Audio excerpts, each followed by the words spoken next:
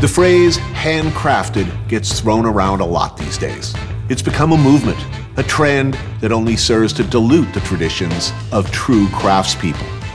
You know, the passionate folks who actually make amazing things by hand, using the knowledge and tools passed through the generations. They toil, they work, hidden away in the pockets of the American landscape. Their remarkable stories need to be told, and I'm gonna find them. I'm Anthony Bourdain, and this is Raw Craft.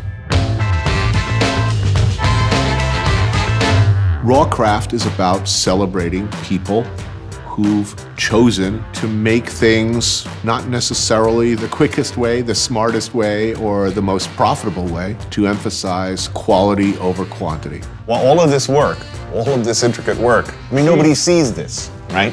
Nobody sees this, no. Why do you have to make life so hard for yourself? That's all I know how to do. This is a 65-hour suit. It's just old world stuff. From a day when you did things the best possible way, because it was just the way things were done.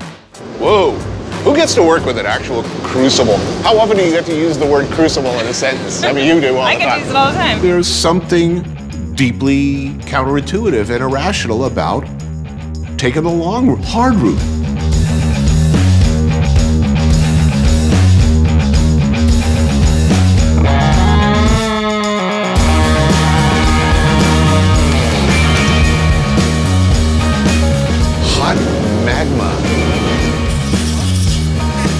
The people who refuse say, I'm not done yet. I'm gonna do it right.